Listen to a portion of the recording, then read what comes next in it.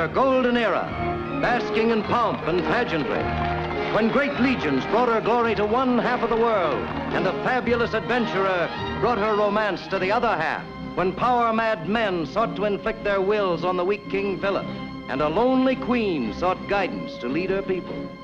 When one man rallied a band of loyal followers to defy the conspirators, Don Juan, deadliest swordsman in all Europe, fighting his way into the strongholds of the oppressor and out of the dungeons of the Inquisitor, challenging the tyranny of the cruel Duke of Lorca wherever he finds it, as he gives his sword to his country and his heart to his queen. All my life, I seem to have been stumbling around as if in darkness. I am no longer. Silence! You have no right to speak to me that way. I forbid you. But I would never have spoken except by your command. Then I was wrong to command you. Wrong to believe that friendship and loyalty could ever replace your desire for another conquest. Tell me, Don Juan, do you hire men to spread the tales of your romantic conquests? Some men prefer the conquest of beauty to the conquest of a throne.